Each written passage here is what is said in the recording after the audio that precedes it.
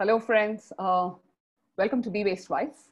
And after nearly a month and a half, we have a new panel come up, and we're very glad that Adam is moderating this panel for us. This is the third panel that Adam is moderating for us. He is the Director of External Affairs at Suez Recycling and Recovery. And if you want to watch the other panels that he has moderated in the past, please go to the video panel section on our website, and you will be able to see them. It's available for everyone to watch. And today on the webinar, we also have Cole, who's the senior editor at Waste Dive. Cole has been part of our panels before. And the third panelist is Simon, who is the Group External Affairs and Sustainability Manager at Biffa Waste Services Limited. And as part of today's panel, we will be taking questions. Adam will be taking the questions as and when you pose them. So please feel free to share your questions. And that's it. I'm going to hand this over to Adam now. Well, thanks very much, Sweta. It's a pleasure to be here. Welcome, everybody, wherever you are, whichever time zone.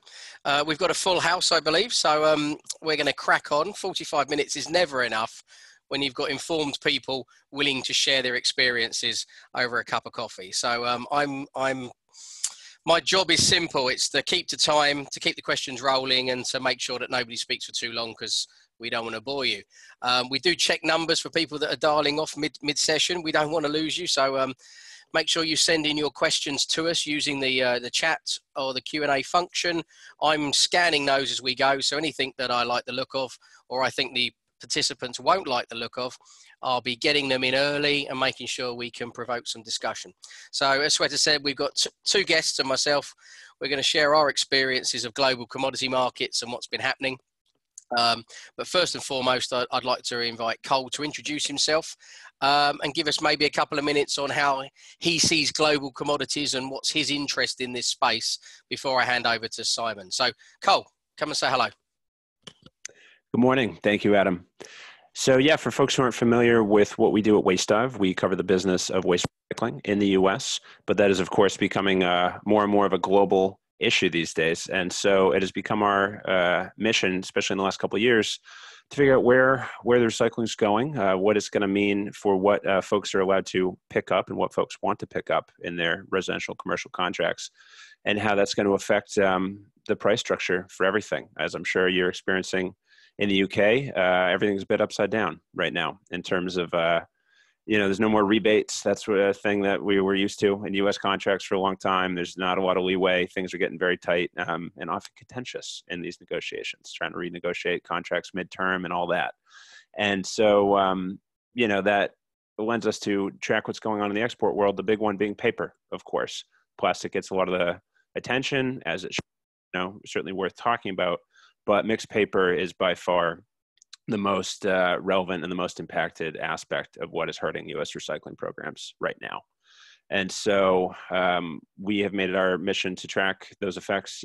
We bring in the international news. We also track internally. We've been doing a 50-state deep dive since November 2017 to see how this is playing out at the local level. And you can expect an update to that soon, actually, in the midst of overhauling that page. Thanks, Cole. I like the idea of watch this space. You're just teasing the audience that there's more to come beyond just this seminar or this webinar. So thank you. I'm going to come back to you in a moment. I've got some great questions. I think paper is a really hot topic. I think plastics is overshadowing it, but paper is absolutely the right tonnage issue. But I want to hand over to a good friend of mine, Simon. We've knocked around the block for a long time in the UK market, but today we're going to talk global exports and commodity markets. So Simon, introduce yourself to the audience and let me know what's been worrying you in the last few months. Good afternoon, all, and thank you for the invite to come and talk. It's really great to share our experiences. So I'm the External Affairs and Sustainability Manager for Biffa. We're a UK waste and resource management company only. So we are only based in the UK, but clearly no man is an island, and although the UK is an island separated from the rest of the continent, our global trade model at the moment means that we do import a lot of materials from throughout the globe, and rightly so have to export a lot of materials elsewhere for processing. Again, as I say, as a UK waste company, we've got about 8,000 employees, 2,800 vehicles, and over 190 locations. We think we're the #1 leader in UK sustainability waste management. We'll leave it there. We'll leave that there. Yeah, no, my focus is on dealing with government, on trying to promote best practice, dealing with government throughout the UK, the 4 devolved governments, trying to promote best practice, dealing with customers as well and producers, and trying to respond to their requirements and needs to make sure that we're collecting high quality recyclate that is suitable for feeding out into the market. And probably our focus most recently, we're a big producer of refuse-derived fuel. Although we are working to open 2 waste-to-energy plants in the UK, we export a large volume of that to elsewhere, to Europe. And clearly, you know, the issues around that sort of export and the continuation of that, and changes in taxation, and we'll mention the Brexit word, and issues around exports and trading relationships with our nearest partners is really causing us some issues with our contingency planning. So plastics, as Cole suggested, plastics is a major issue for a lot of our customers and a lot of our members of public within the UK, and we are investing a lot in plastics recycling in the UK to try and avoid having to export some of those materials. So that probably gives you a flavour of where I come from. Thanks, Simon. I won't rise to the bait. Of course, I should introduce myself fully. Dr. Adam Reed, External Affairs Director at Suez here in the UK. Suez, multinational, very large operator on all continents. But in the UK, we're not quite as large as Biffa. He's absolutely right. His numbers trump mine on most fronts, although I've got a few more EFWs currently operational. But I think we suffer from the same problems that, you know, Cole and Simon have already alluded to, which is, you know, global markets are changing. Material specifications are changing. Markets are coming and going. Nothing seems stable. And yet we've lacked the local or domestic capacity. And I think this is just the same in the States in terms of building our own capacity to treat some of these what should be resource material streams. So let's take us back a step, chaps. Let's talk about where did why are we on a global market? And where did it all go wrong? If you think it's gone wrong, Simon, go on from your end. I don't think it's necessarily gone wrong. I think we cannot work in isolation as a little island just off the northwest coast of Europe. You know, we are interwoven in the global economy, and there's no way of getting away from that. You know, in today's market. My children, I have 2 children. They like to buy the latest gadgets. Very few of those gadgets are made in the UK. Most of them are made, you know, by their current favourite one is an American company with manufacturing centres over in the far east. And you know, given that we buy most of those sort of materials that are manufactured in other locations. We don't manufacture all of that material ourselves. So we don't have the demand for those secondary resources, and that's just a real fact. We were talking about some of the devolved administrations in the UK. We've got Scotland, Wales, Northern Ireland, and England, and they are very keen on, you know, really getting the infrastructure and the capacity right in those devolved locations. But the reality of it is we are in a global market. So, you know, if China are manufacturing a lot of materials and packaging them in cardboard with paper in those, they have a demand for that material. So therefore, that's why we've been sending them materials for recycling. And some of the recycling facilities in some of the paper and cardboard mills in China are really state-of-the-art facilities that are probably shinier and glossier and newer than some of the smaller ones we have in the UK. We don't have the demand for the materials in the UK. Just paper. I can't remember the last time I actually read a newspaper on the go.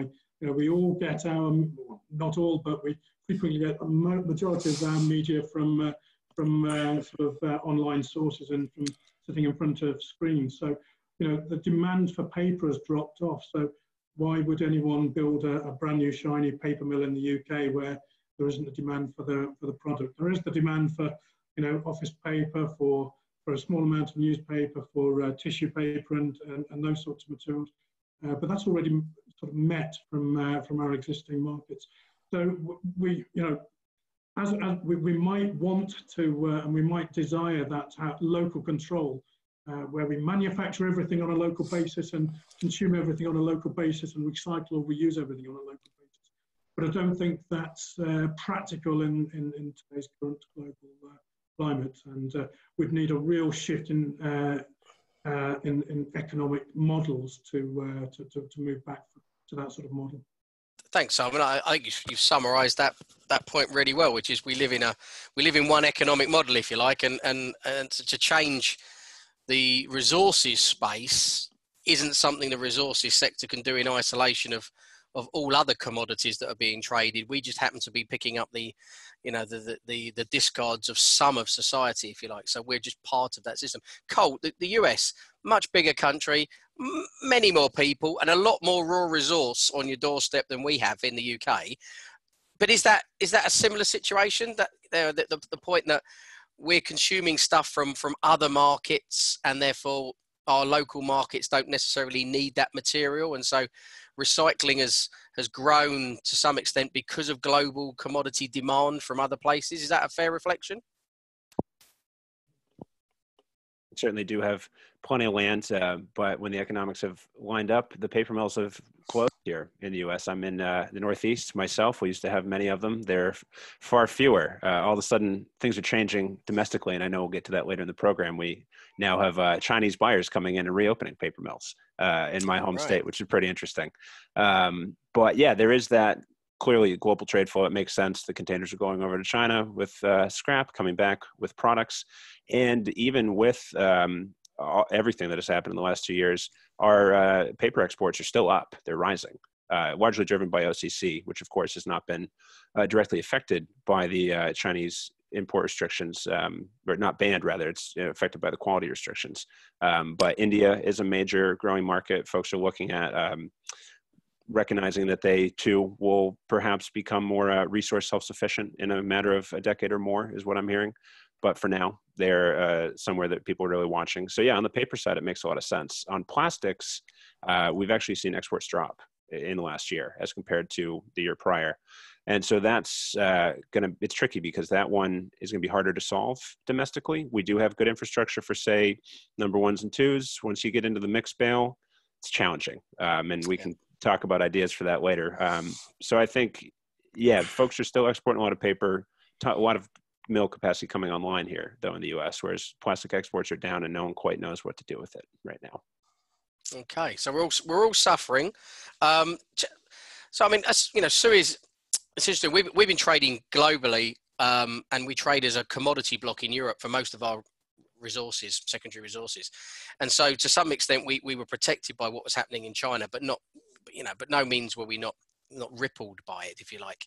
And I think we've quickly got into, and have been for, I don't know, the last 18 months, been looking at other markets, the due diligence of those markets, the visiting the plants, the looking at investment. And we've actually, you've talked about Chinese investment in your paper mills. We've actually started to invest in new mills in Malaysia and Indonesia, for example, to build that global capacity, but a scale and an operating protocol that we feel comfortable with. Because I think one of the things we get challenged about in the trade press here in the UK and around Europe is you're exporting the low grade stuff, and you hope the market will cope with it. And if they don't, well, maybe it'll never come back. And, you know, we're the big bad wolf in all of this. And the reality is we thought we were meeting a specification for a market or a paper mill or a mixed plastic mill or whatever it might be. And then suddenly that changes overnight, or the policy of the country changes, or the way that they operate their export assessments at the ports. And so suddenly something that was a target material is no longer a target material. And I think we're living in very rapidly turbulent times here where we think we're okay. So I think what's interesting for me is that you've alluded to new markets and new ownership and new investment. But question for both of you, and we'll start with you, Cole, because I can see you at the moment. How confident are you about that kind of model of new investment, whether it's inward investment into our countries or our investment into other countries? How do we do the due diligence? How do we know that those plants are going to operate well when they're thousands of miles away and the rules and regulations of the countries in question are beyond our control? Because that's the problem again. We're not the regulator. We're not the government. We might want to put money in. We might want to close the loop. We might want to do the right thing environmentally, but it's still an economics and political game, and both of those are sometimes beyond the scope of a large waste management company or even a global resource company. So how do you see that working?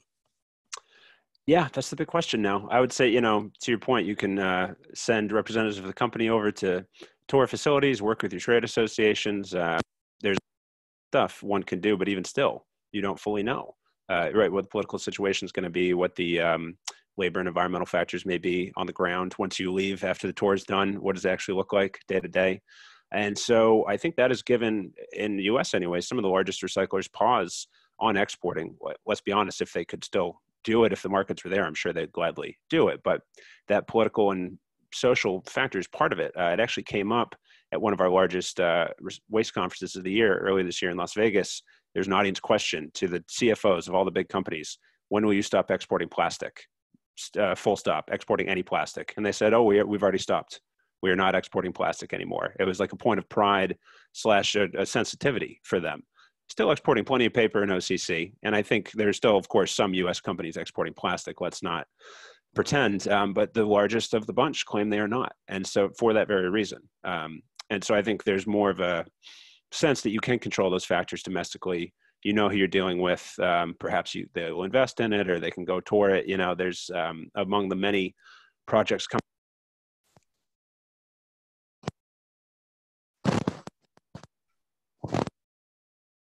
a couple of years. Domestic more so than international, at least in the near term for us. Cole, you just mentioned you had a big waste management event in Las Vegas. I love the irony of that. Yeah, right in the desert. Yeah, not too much sustainable about Las Vegas, I'll tell you that. But that's where it is just about every year. Simon, let's bring you in. I mean, you know, Biffa's making quite a bit of investment in the UK market at the moment. But, you know, have you thought about investing overseas, or are you looking at inward investment from overseas into the UK, like we've seen it with the Chinese into some of our paper mills? So how do you see that working? And is that something we should embrace, or should we be worried? I don't think we should be worried about these sorts of competitions. And as a business, yes, we have in the past looked at overseas markets.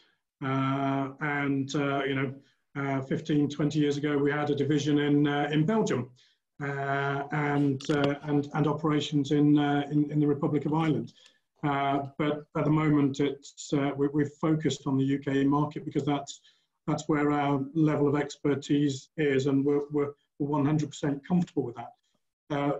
We will try, and we have been attempting to onshore as much of our treatment capacity as possible. I think, as Cole suggested, paper and card are particular issues. Plastics, we've recently just invested £37 million in the construction of a new PET recycling plant in Seaham, which will massively expand our capability there, and all of the material that will be going through that plant will be sourced in the UK, and all of the material, all of the outputs from that plant, we have UK markets for it. So for certain materials, and again, as Cole said, there are easier to recycle materials that should be promoted. So working with government to then look at the things like regulatory frameworks around materials. We can only deal, we should stop looking at the end of the pipe, looking at what's coming down, and think more circular. So, really pushing governments to challenge producers and people who are designing materials to ensure that where we are putting materials on the market, novel materials, we're not just doing it because some designer thinks it looks shiny and nice.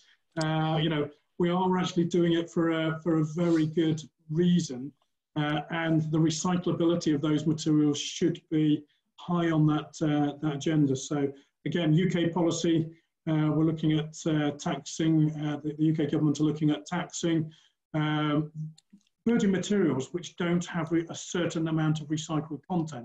We don't know what the level will be, and we don't know what the taxation will be. There's been talk of a minimum of 30% recycled content. So then that recycled content has to come from somewhere. That then puts a pull factor on the industry to actually produce that tonnage. And whereas previously we've been struggling to compete against virgin polymer when the price of oil has been particularly low, and the volatility of the oil price has been all over the place. That really then adds another dimension, that pull factor adds another dimension into giving a settled financial environment for investment in UK sort of processors and producers. So again, I'm going to interrupt because I'm the chairman, Simon. So absolutely, be quiet. I want to follow up on that point before you finish. I think as somebody who spends just as much time as you do working with UK government, and I think our portfolio of policy initiatives at the moment is incredible. For those of you around the world, I'm just going to name some. At the moment, we've got people, Barcelona, Jordan, Philadelphia, several other European countries, and a few places in Eastern Asia that I can't even pronounce. I mean, this is fantastic turnout, people. Thank you. Keep getting those questions in. But what's interesting for people looking into the UK is there's so much policy happening at the moment. And we're kind of all hoping that we can just get one or two of these policies to land and everything starts to roll in terms of the momentum around the system. But if you look at almost all of our policies, they're all about trying to change the system. And even the extended producer responsibility or deposit returns, it's all about quality of the materials. But when you look at your 30% tax, the thing that worries me about anything like that is you're trying to change the economics of a virgin material to a recycled content material. And I think that's a great approach to have. And I would recommend any country around the world trying to do something similar, because I think it does change the game. But it's still, you're fighting global economics again. And it's kind of, how can you guarantee that in any year your incentive is big enough to deal with fluctuations in global commodity prices for virgin, for example? So we all know how diesel and petrol prices go up and down depending on what's happening in the Middle East. And I'm sure it's the same in the US, Cole. But I do worry that if you're trying to leverage more recycled content, then how you've got to set those two pricing mechanisms against one another so that one tracks the other. So it's always cheaper to use recycled content or always more expensive. And I think that's quite a difficult thing to do. But the other thing, and just my final point before I open it to you two again, is I worry that saying we need 30% recycled content, otherwise you're going to get a fine or some kind of levy, is all well and good. But where do you get the 30% recycled content? There's nothing in there that's saying we want to grow domestic reprocessing capacity. What government at the moment is saying, and I worry that the European Union are going down the same track here, is they're not being explicit about our market, or it kept secondary resources from within, whatever our defined boundaries may or may not be in the future. But it's just open to the global market again. So wherever you can get secondary recyclate from, you'll get it at the lowest price that meets your specification demand, whether you're Coca-Cola or Procter & Gamble or any other big producer. And I do worry that will just mean there'll be this competing feedstock going around the world that maybe doesn't mean our recycled content gets recycled locally. It might go around the world twice before we might get it back or might not. I think we're tinkering with global economics and trade patterns, but the UK is not big enough to tinker. Sorry if I upset any Brits on the call, but we're just not. And I'm not sure the US is either anymore, but, you know, we'll open that one up. So finish off, Simon. You were midstream, but, you know, there are a few of my ramblings. No, I do take on board what you say, and it is potentially, you know, and I fully appreciate we're a small island off the northwest coast of Europe, you know, and as a global player, it's, you know, we have a small part to play, but, you know, as I don't think we can, I really think we've got to put in place policies which does drive forward to the benefit of the environment. And the reality of where we get that recycled content from, you know, we are currently part of the European community, and you know, I'll mention no more about that. But I mean, whether we get the recycled content from a plant in Germany or Belgium or the Netherlands is of little consequence. If we're driving forward the use of that recycled material as opposed to the use of virgin material, it's a positive from an environmental perspective. Interestingly, I was talking recently to a global cleaning products supplier who was talking about just the publicity behind this and how a lot of their changes of behaviour have been because you know, there has been an absolute drive from members of the public to start tackling these real global issues around pollution, plastic in the ocean, and you know, climate change. And I am not one of these people that suggest plastics are a bad thing at all. They are absolutely fantastic if they're utilised properly, utilised where necessary, and reused and recycled. That's the real answers to them, or minimise or reuse and recycle. But I mean, he was saying that you know, they'd moved one product to 100% recycled content and had absolutely no sort of publicity about it, or no fee. Not, they had some, but not. You know, people weren't actually really going overboard until they managed to secure 10% of that recycled content from ocean plastics. And at that particular point in time, everyone was going overboard about you know, this 10% from recycled content from ocean plastic, and completely ignoring all the real hard work they've done to get the 90%. You know, we've all got to ride on that sort of that enthusiasm for people to reduce the amount of resources they consume and manage them properly. So you know, I think there is a positive by putting those pull mechanisms, and yes, whether it comes from the UK or further afield, I would hope that just gives you a little bit more economic certainty to develop UK infrastructure, which is where we're looking to do. Yeah. Sounds like a plan, mate. I mean, I think you're absolutely right. I mean, I think operating at the right scale, you know, does give you flexibility and robustness in your system. UK PLC operating in isolation may struggle. So Cole, US, loads of muscle. You're going to flex them. How do you see the markets changing? Can you influence them sufficiently, given that you're still buying global commodities and materials?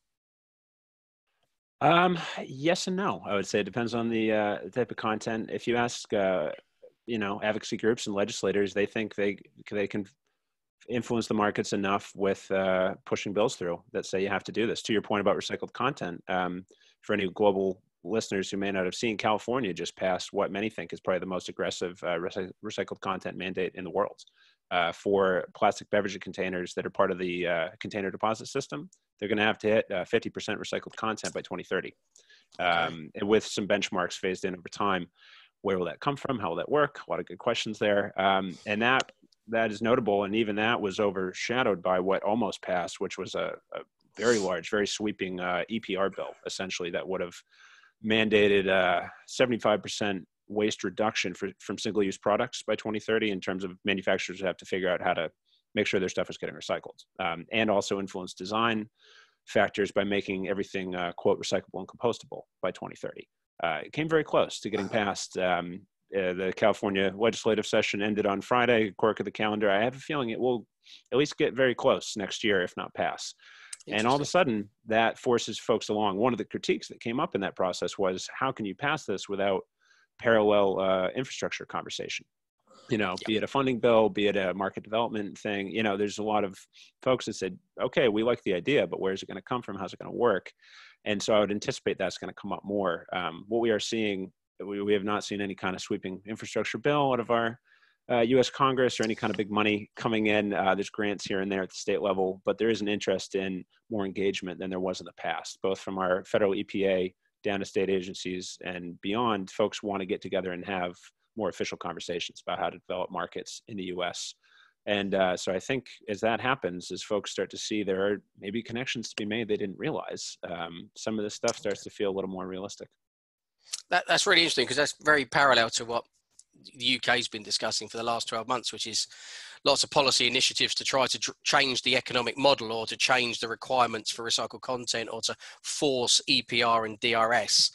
And actually now all the discussion is, and how do we finance, how do we get the infrastructure, who's planning for that? Because it's all well and good you having legislative change over the next 2 or 3 years, but if you haven't got the infrastructure already in train, then you could have 2 or 3 years of hiatus where the policy's in place and we're all told to do differently, and then suddenly, you know, we're still waiting for the facilities to open. So then you're still hijacked by the commodity markets that we're trying to address. So that's really interesting that we've got some real parallels going on. Now, we've talked a little bit about plastic. We talked a little bit about paper. I've got a question here about what's the pricing like in the US at the moment? What's the trends been on cardboard, quality paper, PET, HDPE? Have you got some general trends you want to share, Carl? What's the market looking like? Sure. I'll be frank, I don't track this as closely as I ought to. We at Waste Dive, we're kind of generalists. We cover, you know, the landfills, the incinerators, recycling, organics. I would refer folks to Resource Recycling is one of our competitors, so to speak, but they do excellent work, much deeper dive in plastics news also. But generally speaking, OCC has been down this year. It's really been hurting folks on the back of everything else that's happening. OCC was semi-reliable for a time, and that has lately not been the case. For certain types of plastics, there's domestic markets for number 1s and 2s, as I've said, and those have been fairly stable, not to say they haven't been affected. But anything in the 3 through 7 bale is a challenge. Folks are having some luck pulling out the number 5s and, you know, making a specific bale out of that if the infrastructure's there. But yeah, on the plastic side, things are pretty tight. There's ways to send it. I always hear from folks who say, no, I can buy it. There's a market for it. Please don't say there's nothing there. Might have to ship it a little farther, for, you know, perhaps to Canada. But markets are there. I think the conversation on plastics is shifting to pivot a little bit. Maybe we're not going to keep looking for the same types of markets. All of a sudden, this concept of quote unquote chemical recycling is getting a lot of talk here in the US. And so all of a sudden that might change the market dynamics for what things are worth and who wants them. There's a very big push by the plastics industry for chemical recycling here right now. I'm going to hold that thought because I want to come back to that before we finish. But there's a question here, and I don't think it's pertinent to our discussion because I don't think it's a global commodity. Food is a global commodity, but I don't think food waste is. I mean, Simon, you're not exporting any food waste anywhere, are you?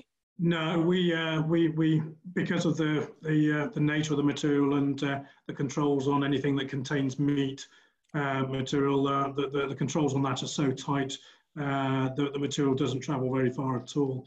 And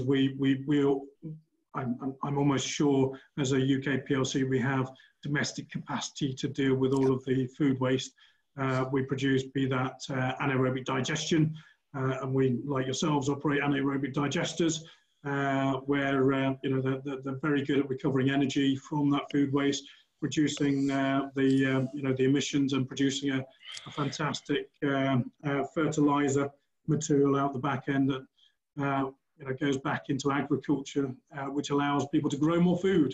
One of those circularity virtuous circles that we really are aiming to. So we've pretty much achieved that on a UK scale, and the same with a small amount of food waste will go to composting, in-vessel composting. And again, because of the weight, because of the volume, because of the nature of the material, it's certainly not traded on a global scale. No, as you say, we're exactly the same. And actually, we don't move that material very far at all because it's wet and it degrades quickly. So the last thing you want is it hanging around anywhere. So, it's something that has to be treated in what I would call much more local closed loop.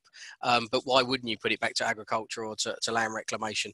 And if government policy in the UK and in Europe goes through as expected, then household collections of food waste are going to become the norm. And that's going to just increase that tonnage of material that's available. So I would expect to see a lot more of these anaerobic digesters or in-vessel composters popping up across the UK. And that could be good for that circular loop in terms of soil quality, agricultural, and us actually growing some produce locally that we might consume rather than strawberries all year round, which I'm definitely not being grown in the UK. No, but the markets are there for soft roots. Scotland, part of the UK has a mandatory separate food waste collection requirement, and the market in Scotland is far better, far greater volumes are collected, both from householders and industrial commercial locations. There are anaerobic digesters in Scotland that are producing a quality output that goes back to agriculture. And in Scotland, the raspberry is king, I believe. So, Scottish. Who'd have thought? We're a little bit past the season, but but again, getting those soft roots and getting those materials, grown on soils improved with, digestate or the ammonia-rich liquors that come out of those anaerobic digestion plants is absolutely fantastic. So your comment on AD, we've had Cole's comment on chemical recycling. We've got about 10 minutes left, and I want to bring those two together in a bit of a discussion. And we've had a couple of new questions come in, so I'm going to get some soundbite solutions in a moment. We are in the UK. We've been talking about sector deal, and a sector deal is kind of an offering to government that the sector, waste and resources, will go that bit further and deliver faster and higher targets if you just give us a hand. It might be cash. It might be loosening policy, it might be improving standards, it might be campaigning with the public to get them to do the right thing. And I think what's interesting is we've been looking at this sector in the UK as a facilitatory sector going forward, one that fuels green growth in chemicals, fuels green growth in aviation, fuels green growth in agriculture, because we're providing the raw materials to those industries in a form that suits them, but gives second and tertiary life. So I've got a question for Cole on this one. How do you see this kind of evolution of the sector potentially into something that's not just about keeping streets clean and getting rid of rubbish so we don't have health and vermin issues, and turning it into a productive facilitatory sector that doesn't matter if it's trading globally or locally, is really closely aligned to those new sectors that want to be greener, who historically have been fossil fuel, orientated. What do you reckon, Cole? Chemical recycling? Has it got some legs? Well, if you talk to the boosters, they sure say it does. There have been facilities opening. Some local governments are even starting to award contracts for pilots, and so it's moving on chemical recycling. And we'll see if it reaches the full potential that some see. But yeah, in terms of how we could see the U.S. waste sector take on a new direction, a more circular economy approach.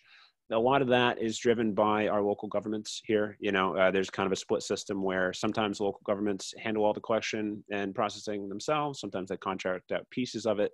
But the majority of our waste recycling sector is now run by private companies, many of basically a handful of publicly traded companies.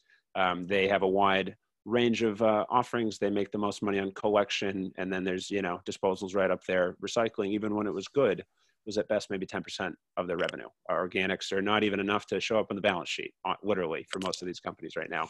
And so seeing them shift, it's going to be a slower evolution. I've asked many of the executives about this when I interview them. Could they shift business models? What would that look like? You never rule anything out, but they are not as diversified, I would say, as some folks in the UK right now. It's still more of a bit of an old-fashioned model. So again, could they do it? I'm sure they could, but we don't. For example, we don't have any recycling-only companies left in the US. There are no large private recyclers. They've all been bought or gone out of business. So it's a different landscape here. That's interesting. So your market is actually sort of determining what may or may not come to the fore. That's quite interesting. So Simon, what's Biffa's appetite with chemical recycling, or shouldn't I ask? I'll tell you what Suez is in a moment, so don't worry. But how do you see that maybe playing out in the UK, and are there other novel circular economy solutions that may change the global dynamic around some of these material streams? Yeah, I mean, we're always looking for efficient, low carbon ways of recycling materials and turning materials back into useful items. For some of the easier to recycle plastics like HDPE and PET, we're not sure necessarily whether the economics stack up for these chemical recycling processes. But for other materials, for some of the more problematic materials, I think Cole mentioned mixed plastics and some of the lower grade plastics. I think there's possibly a role to play, and like yourselves, I'm sure we're all in discussion with a variety of academics and academic institutions. Very bright minds there to look at what's coming over the horizon with regard to potential technologies that we can harvest and commercialize. So yes, as with most things, putting all your eggs in one basket is probably not a sensible thing, and having a diversified treatment process. But if you've got high quality HDPE or PET that can be physically turned into reusable pellet, food grade or otherwise, then that makes sense. But for the more challenging materials, chemically taking them back to monomers and recombining them, putting them out there to the market for recombination makes some sense. Yeah, I mean, we support the drive around chemical recycling. I mean, we had our own plant, for those that don't know, for a little while in the UK, and the global commodity price around diesel was what really kind of brought our technically deliverable plant to an early end. Was it just couldn't compete in terms of what we could produce and put on the market. But we now know government in the UK have been very open about their support conceptually for chemical recycling, and in Europe there's some very strong lobby groups now positioning chemical recycling higher than mechanical recycling, because the quality in theory of the monomer it enables you to do so many other things than simply go bottle to bottle. So I think this is a space we need to watch, because it could have a drastic impact on how we move lower grade plastics and films and mixed grade plastics in the future. So really interesting. I'm conscious of time. I've got a couple of quick questions here. So one is, and Simon's already been having some banter about this, but any good references for commodity price tracking? So Simon's already alluded to one, which is the letsrecycle.com website, which is a great site that we use. You've got the MRW, Materials Recycling World site in the UK as well, which does a similar tracking. And you've also got RAP in the UK, who do tracking of commodity markets. But what about globally? Where, are there other sources in the US? We've heard about recycling journals and that. Cole, where do you go for your data? Sure. So recyclingmarkets.net is a popular one here in the US. And then the trade associations are great resources. ISRI, Institute of Scrap Recycling Industries, and then RISI, R-I-S-I, which tracks all things fiber. And then on the plastic side, there's a variety of, trade groups I go to. But that's my route, to be frank. As a journalist, I ask for information for free.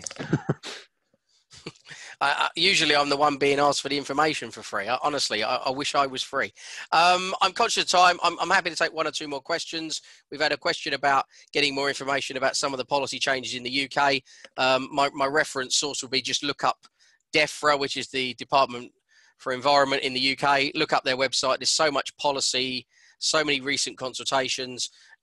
It took me months to read it all, and most of it will bore you, but there's some really interesting nuggets. But the same on the Commission. The European Commission's got a lot of work out there on the circular economy and how that might get implemented in the nation state. So there's really good reading material out there, which is helping change the context for our discussion on global commodities. So chaps, 1 minute each. What's your one or two key points that we need to be wary of or interested in going forward over the next year or 18 months around commodity markets and pricing? What do we need to watch out for? Cole, you're up first. Sure. It will be very telling to see what happens with our domestic mill expansion going on here in the U.S. You know, does that fill the gap? How does that affect pricing? And there's more to come. What happens in terms of Chinese either owners or investors in paper mills and other plastics facilities? Interesting trend. And then the other one I'd raise, we didn't really talk about it today, it's probably a whole nother webinar, the issue of measurement.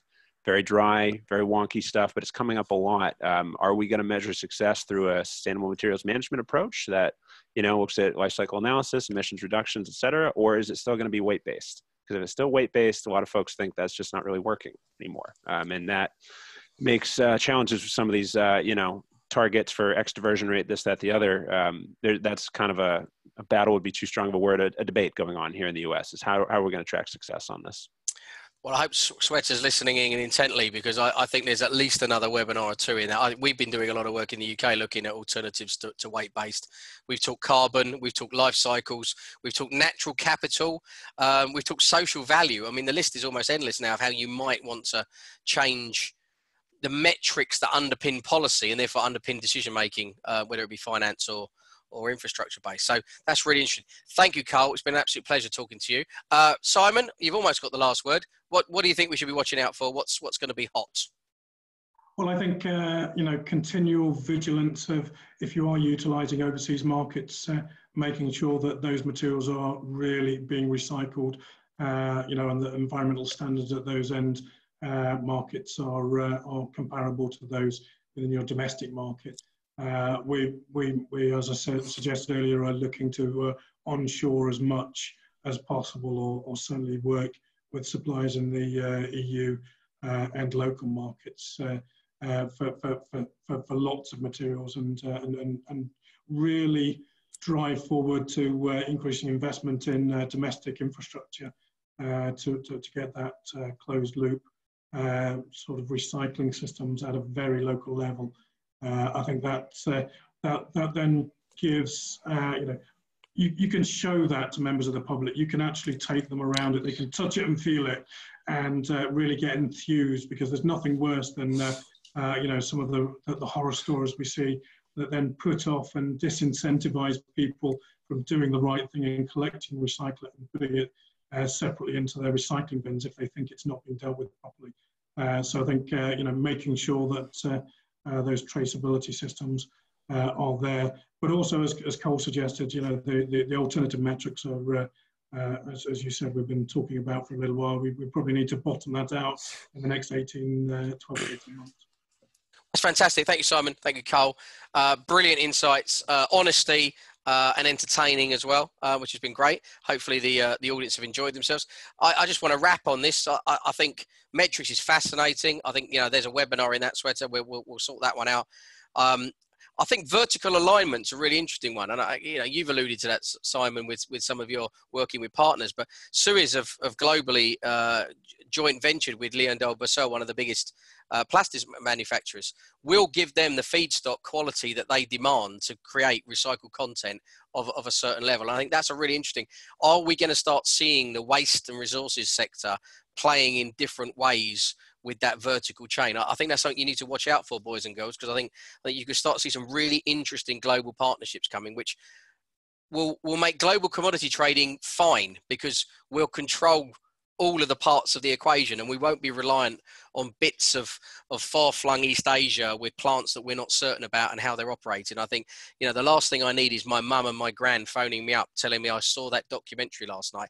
Why are my plastic bottles ending up on a beach in Jakarta or somewhere similar? We just can't. Now that's taking us backwards. So I think the future has to be about global commodities, but it's about quality.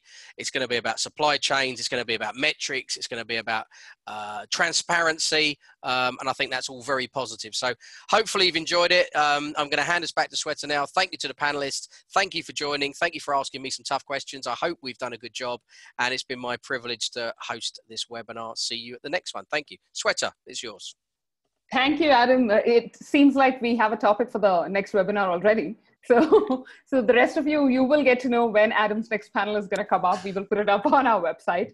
And before we close, we're going to have another panel next week, and the details of which will be up on our website by tomorrow. So please do come to the events page on our website and sign up for that one as well. And that's it for now. So bye to everyone. Thank you, Cole, and thank you, Simon, as well. Bye-bye. Thank you.